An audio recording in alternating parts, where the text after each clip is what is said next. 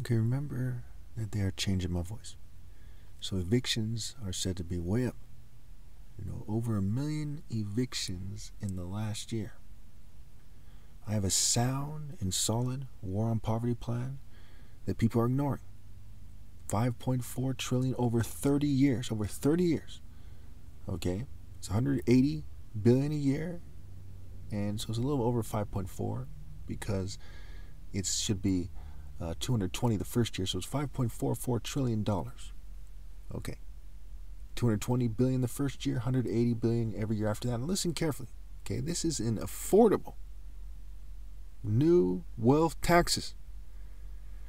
People are ignoring this plan. People are dying in the streets. People are being evicted. The stress rate is through the roof. Mental health, problems have drastically increased. And guess what? Like I've been saying for years, thank you, for years, thank you. The environment is the determinant. The circumstances of your life, the nurture in society or the lack thereof, your situation, what's going on with you, your background stressors. So we need to pass the plan immediately. Immediately. And some people are being evicted after being robbed and so on and so forth in many, many cities. And what I see is that people are so kind of abused by society psychologically that, believe it or not, they're not taking it anywhere near as serious as they should. When people are very poor, they tend to not care about the consequences and face their government, especially for what is right. We don't see them doing that. Are they exercising their right to protest for what's right in a peaceful and organized and orderly manner, where they allocate several hundred people, for example, as people who de-escalate situations, who come between people and the police, right, who are the front lines of the protest to make sure that they can't accuse us of anything wrong and that people don't do anything wrong? No, they're not doing that. And they're not doing that for the war on poverty plan. Now there's 1 million evictions. Am I saying I told you so, ha ha ha ha? No. This is serious.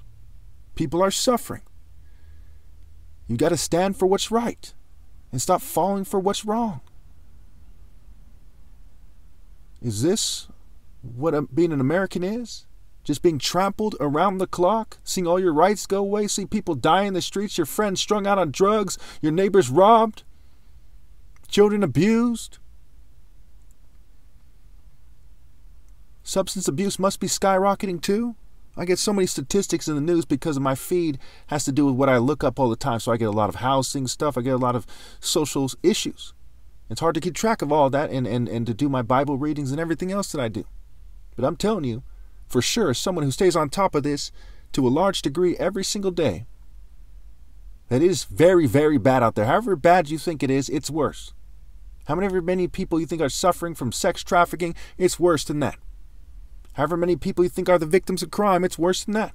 However many people you think are getting away with crime, it's worse than that. If we don't solve these problems, more people are going to be raped and abused, and more people are going to die. And people's lack of action, people being slack in their work, their apathy, their indifference, their lack of moving with purpose, moving effectively and efficiently, will testify against them. Just like the politicians' lack of action. It has been time to act, and certainly now it is time to act. You're going to wait till it plays out the way your oppressor wants and just try to weather the storm? That's what a lot of people who are homeless in the streets thought.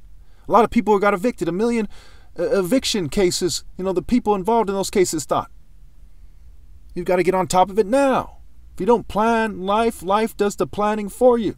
Don't be like a ship, lost at sea where the wind just blows it every which way that it wants. Take initiative, scramble to do what's right, face adversity, seize the day,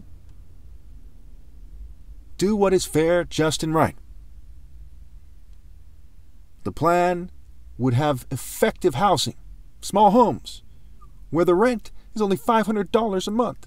You'd be on a plot of land like 15 acres or so. There'd be 50 of them on a plot of land in a rural area.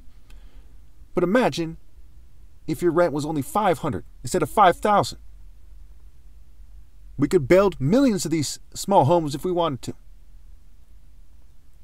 Over 1 million tiny homes, where homeless people live there for free and pay as they can to keep feeding the program. Vice taxes for rehabs on top of that plan. 5% vice taxes to build rehab so we can turn this situation around. They should have done this years ago. The tax rate should reflect how much it costs to end homelessness in a cost-effective manner, with FBI agents actively on the task, comparing the purchases to private purchases, relaxing environmental legislation and whatever else is in the way. You built all these millions and millions of homes and buildings, without all these, extreme environmental legislation, processes and legislation. So why can't you build homes for the poor and the homeless so they're not out in the street, so they have the amount of money they need to be free? In a capitalist nation where people are scrambling to brainwash you to be the slaves of old money, one needs a certain amount of money to be free. And if they don't give you that bare minimum amount of money, you're better off dead. If they want you to prostitute yourself, you're better off dead. Say no to their sexual control.